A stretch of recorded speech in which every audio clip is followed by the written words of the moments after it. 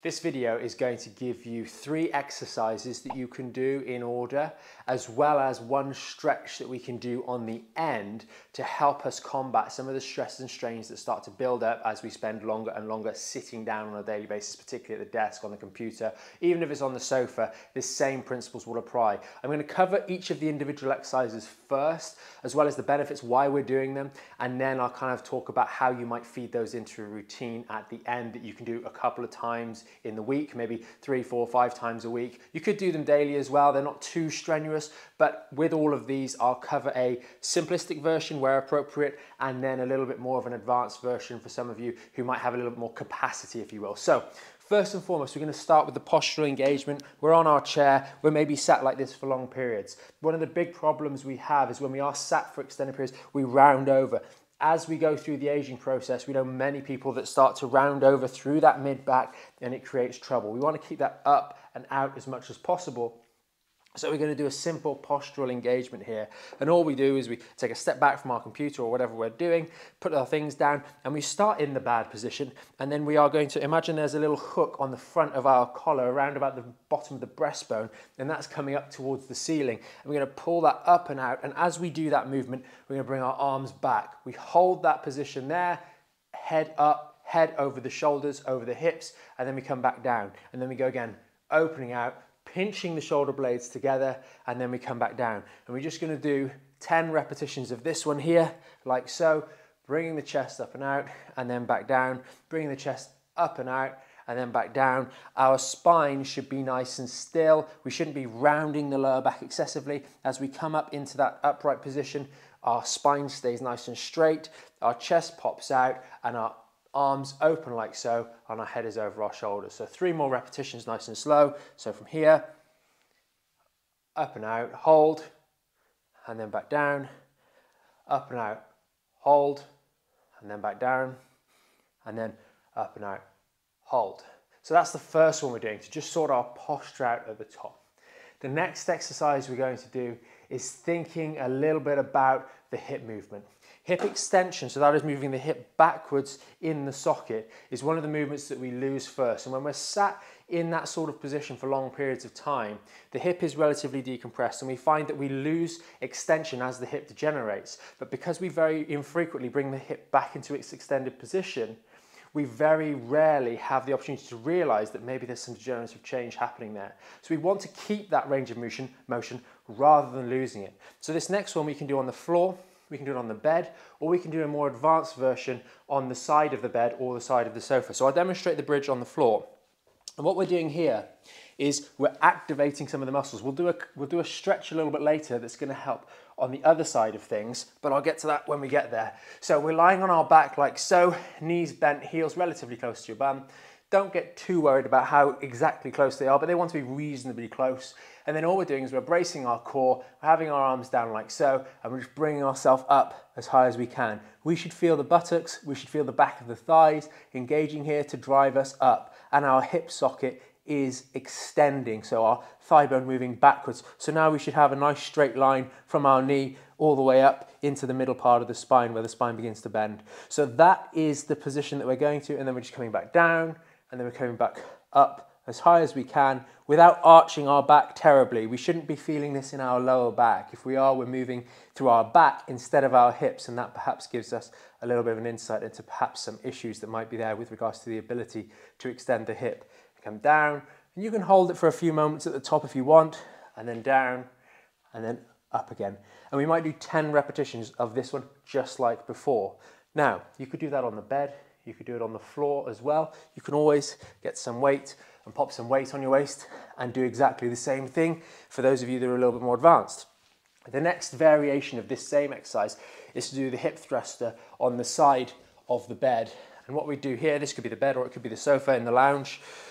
We're in this position here, resting on our rib cage. So ladies, this is just above or at the level of the bra strap.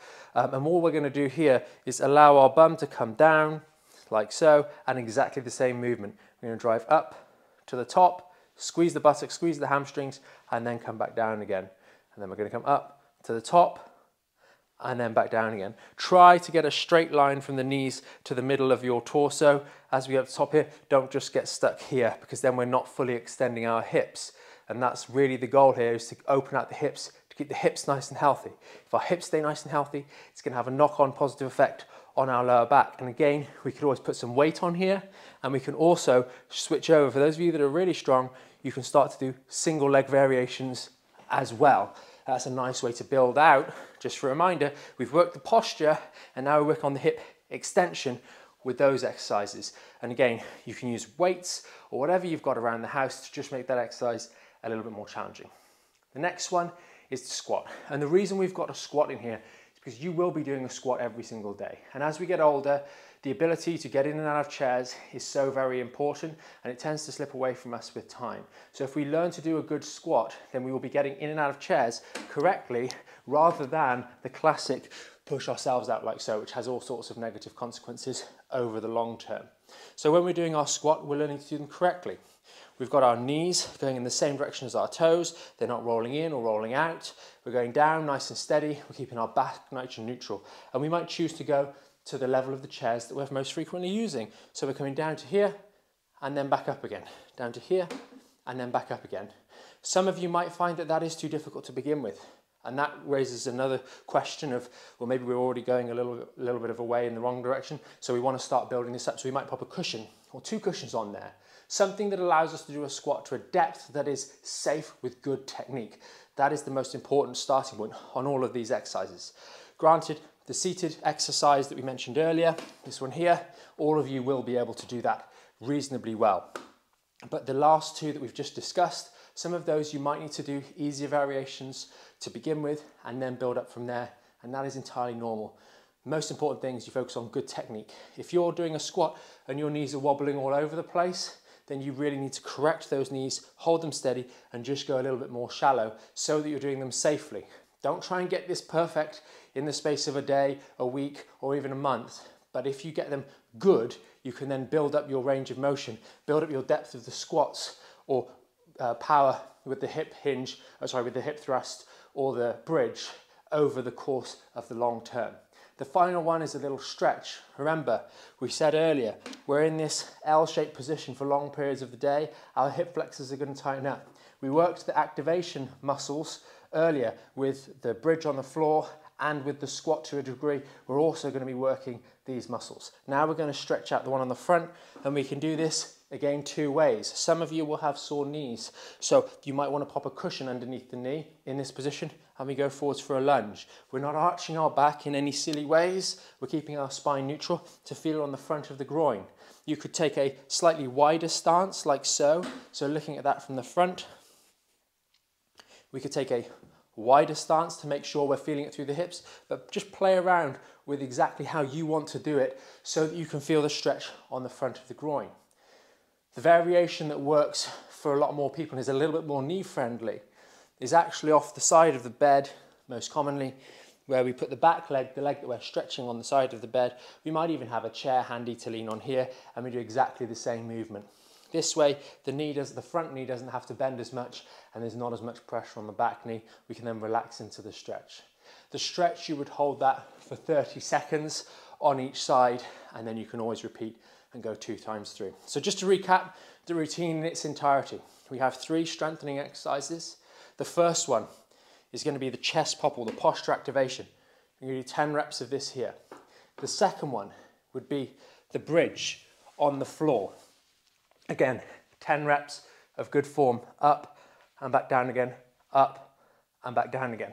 Then we have the squat, so pop yourself up nice and slowly, and we have the squat for 10 reps, and then we might finish up with the hip flexor stretch for 30 seconds on the one side, 30 seconds on the other. You could go through that 2 or 3 times through, and of course, as we mentioned earlier, you can always throw in some resistances, some bands, some kettlebells, some dumbbells, even a carton of milk to just make it a little bit more challenging as you move forwards over the weeks, months, and years. Hopefully you found this video helpful. If you did, make sure you give it a thumbs up.